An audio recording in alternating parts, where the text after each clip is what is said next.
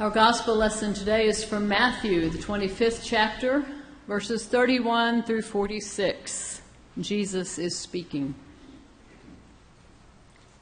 When the Son of Man comes in his glory, and all the angels with him, then he will sit on the throne of his glory.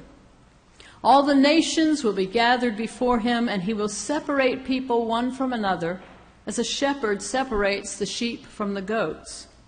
And he will put the sheep at his right hand and the goats at the left. And then the king will say to those at his right hand, "Come, you that are blessed by my Father, inherit the kingdom prepared for you from the foundation of the world. For I was hungry, and you gave me food. I was thirsty, and you gave me something to drink. I was a stranger, and you welcomed me. I was naked, and you gave me clothing. I was sick, and you took care of me. I was in prison, and you visited me." Then the righteous will answer him, "Lord, when was it that we saw you hungry and gave you food, or thirsty and gave you something to drink? And when was it that we saw you a stranger and welcomed you, or naked and gave you clothing? And when was it that we saw you sick or in prison and visited you?" And the king will answer them, "Truly I tell you, just as you did it to one of the least of these who are members of my family, you did it to me." Then he will say to those at his left hand, "You that are accursed, depart from me into the eternal fire prepared for the devil and his angels.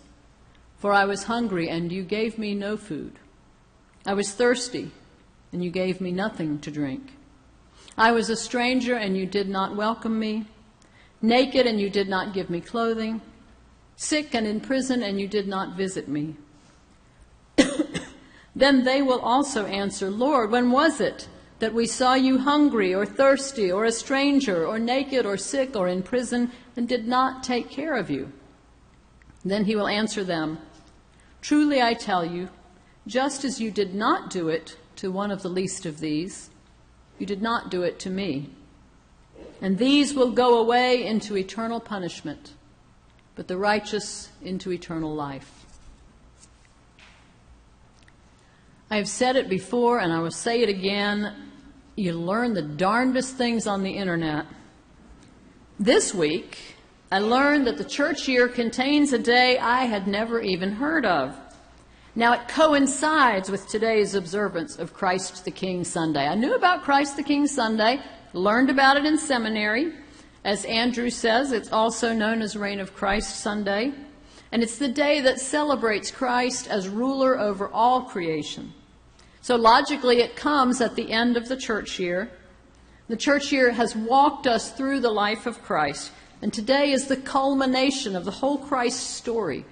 The place where all God's work will lead, the return of Christ, the end of history, the final realization of the kingdom of God. You have heard and you will hear those themes in the liturgy that began and will end our worship today. But that's not what I learned on the internet this week. The day I learned about through my diligent research is Stir Up Sunday. In England on this day, it is a tradition to stir up the special pudding that will be served on Christmas Day. This pudding needs to be made several weeks in advance of Christmas. I confirmed all this with Pat Dyer. I want you to know that. The timeline fits very neatly with Christ the King Sunday, on which day the Anglican liturgy happens to offer the following prayer. "Stir up, we beseech thee, O Lord, the wills of thy faithful people, that they, plenteously bringing forth the fruit of good works, may of thee be plenteously rewarded. Through Jesus Christ our Lord. Amen." Now, I am very glad to have learned about the stirring of the pudding, which our British sister Pat confirms is indeed a wonderful tradition. But I am even gladder to learn that there is this prayer, asking God to stir up our wills. This is a prayer that would bless us and help us every day. The first prayer we might pray before we get out of bed in the morning, a prayer that might help us get out of bed in the morning. And as we approach the new church year on this Christ the King Sunday, We should be curious about what will stir up our wills and stir us to action in the year to come. And that is something to pray about. To stir our emotions is not hard. We are emotional beings. We are created to feel. But to stir up our wills so that we move from feeling to action is harder. Yet every time our emotions are stirred, we have a choice of whether to move from feeling to action. And today's gospel story, I believe, is a meditation on that choice and its consequences. Matthew's Jesus has been building up to this story. For a couple of chapters now, he's been pointing his listeners ahead toward the end of the age. He forecasts an indeterminate period of waiting. And then he tells a series of stories in which someone is waiting for a person in power to show up. Servants wait for a master. Bridesmaids wait for a bridegroom. The stories center on what these characters are doing while they wait. Our attention is drawn to the choices that they make. And at the end of this series of stories comes today's text, where it turns out that the choices have eternal consequences. There sits the Son of Man on his throne, and there gathered before him all the world's people. And it turns out that every person present has had opportunities, probably every day, to be stirred in some way by the plight of another. Everyone has met someone hungry or thirsty, exposed or stranger or sick or imprisoned. Every person standing there before the Son of Man has had at least one encounter with someone who is suffering. Now, because we are emotional beings created to feel, it is likely that everyone has been emotionally stirred. And the thing about being stirred, it is uncomfortable. Chances are both the people on the king's right and the people on the king's left, sheep and goats, if you will, were made uncomfortable by their encounter with suffering. But what separated sheep from goats is that some people moved away from what made them uncomfortable, and some moved toward it.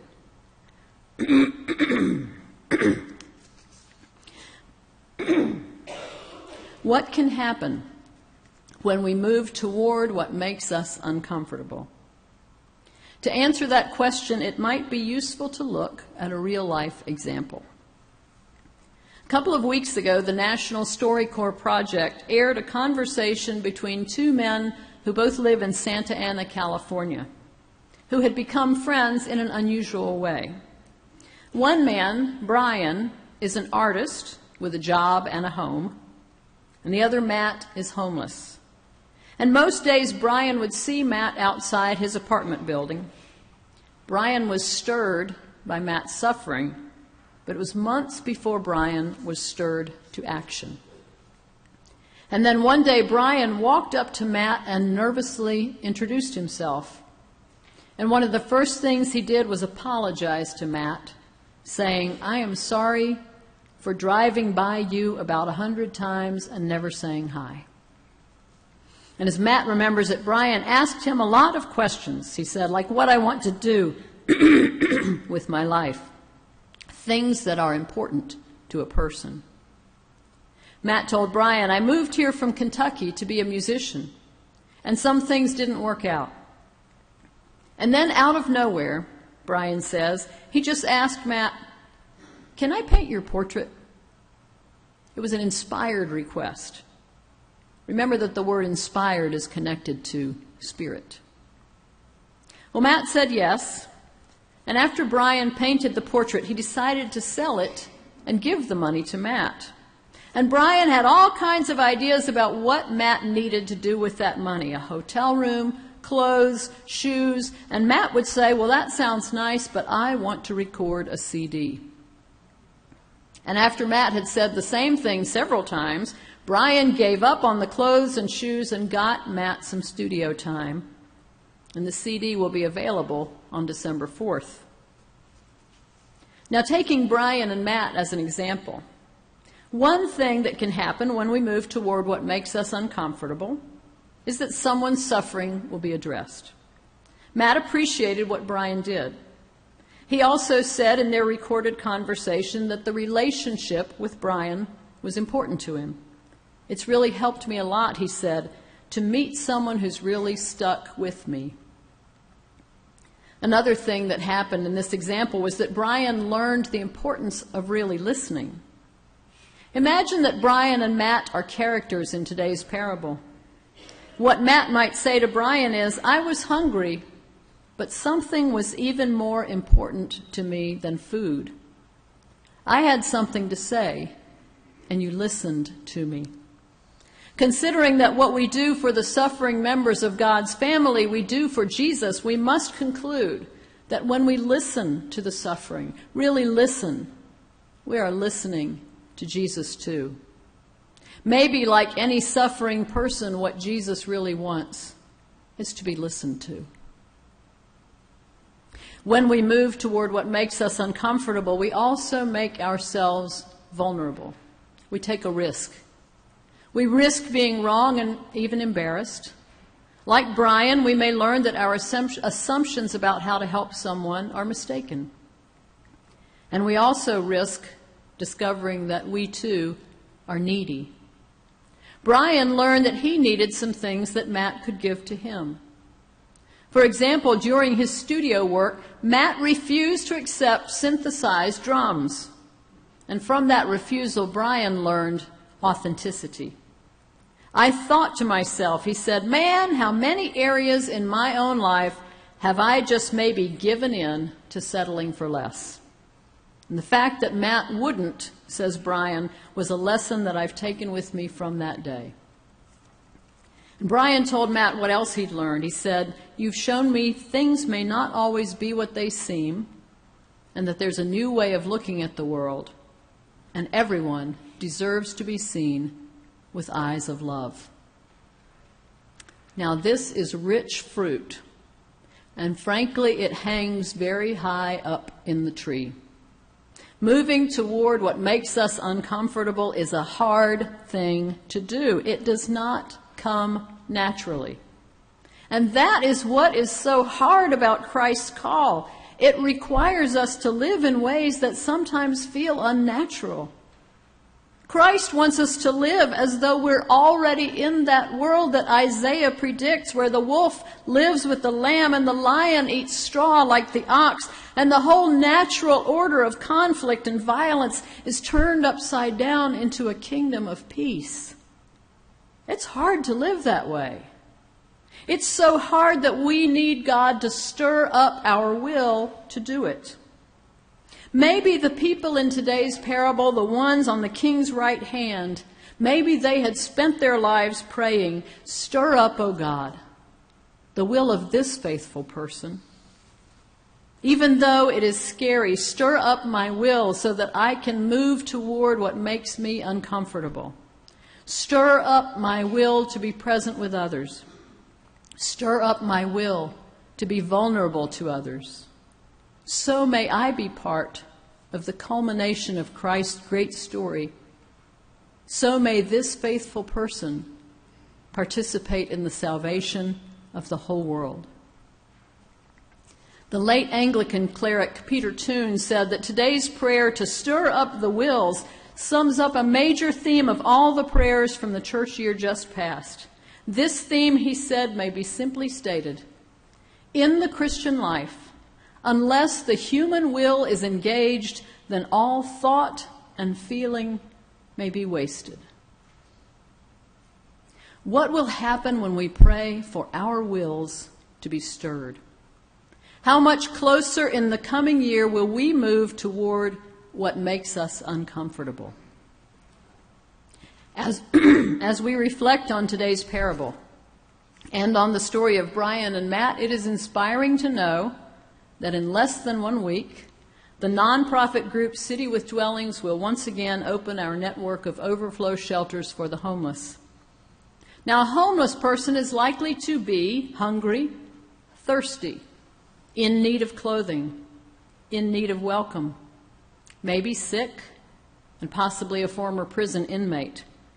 Volunteering in the shelter offers us a chance to encounter any and all of the kinds of suffering mentioned in today's parable. Volunteering is therefore a particularly promising opportunity to move toward what makes us uncomfortable. If you've never heard of City with Dwellings or the shelters, you can take one step toward them by reading the City with Dwellings website or by picking up a flyer from one of the vestibules as you leave today. Maybe you'll decide that you'd like to cook a dinner for the shelter. If you've already cooked a dinner, maybe you'll take a step closer this year. You could work a couple of hours in the early evening as a check-in volunteer. If you've already worked as a check-in volunteer, maybe you are ready to try your first overnight shift. If you need someone by your side to do that, we can find an experienced home church volunteer to serve with you. Sister Ann Radford up there in the balcony, for one, has already told me she is happy to be that volunteer. You do get to sleep for half of the shift, if that's helpful to know. Give it some thought when you go home today. Think about other ways to move toward what makes you uncomfortable. Give it some thought while you're stirring up a Christmas pudding. Another thing I learned about Stir Up Sunday is that it is a whole family project because no one can stir that pudding alone. Your arm would get too tired. Everyone has to take a turn. We can stir things up together. May we pray together the prayer for Stir Up Sunday. Please repeat after me as we pray.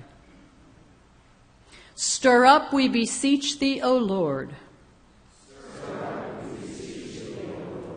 the wills of thy faithful people,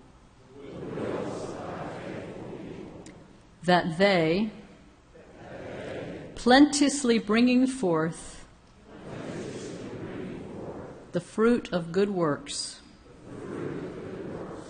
may of thee be plenteously rewarded. Through Jesus Christ our Lord. Amen.